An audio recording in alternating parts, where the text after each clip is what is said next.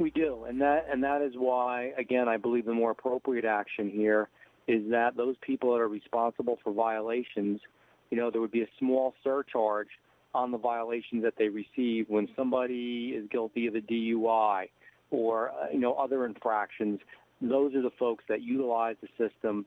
Those would be the individuals that would pay rather than an across-the-board property tax increase. And we're going to push this legislation and do our best to make sure that it really makes it to the finish line. Meanwhile, we do think that the amount that is being charged to these towns is inappropriate. It is too much. It's too expensive, and is going to force them either to establish their own police forces, or even if they do regionalize, or if eventually sheriff's departments are able to supply the police services for them through an interlocal agreement, it's still going to cause an increase in their local property taxes. We need a system and a plan on doing this, just not a tax bill that went out to these towns, in the last couple of days.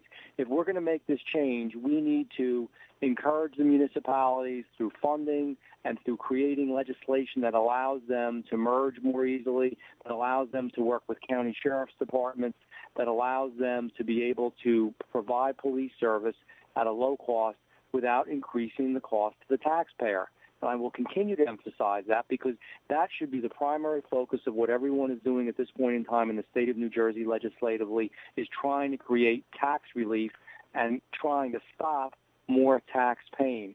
This increased levy, this new bill from the state of New Jersey to our rural towns, causes tax paying to our local property taxpayer. It doesn't help the municipalities that do supply police service, and it hurts those that have the state police. The legislation that I'm working on with Assemblyman Milam actually creates two funds. It creates a fund for those towns that do not have rural police for property tax reduction. They would actually receive grants for property tax reduction. And for the towns that are rural, they would receive money for their rural police. The bottom line is it would help rural towns to control property taxes.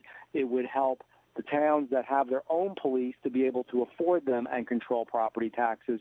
And the best part of this legislation is that if the state of New Jersey did not use the money to lower property taxes that are due to police services, they would no longer be able to collect the surcharge. Or in other words, the state of New Jersey could not use this money for anything else but property tax relief. That's what we need to do.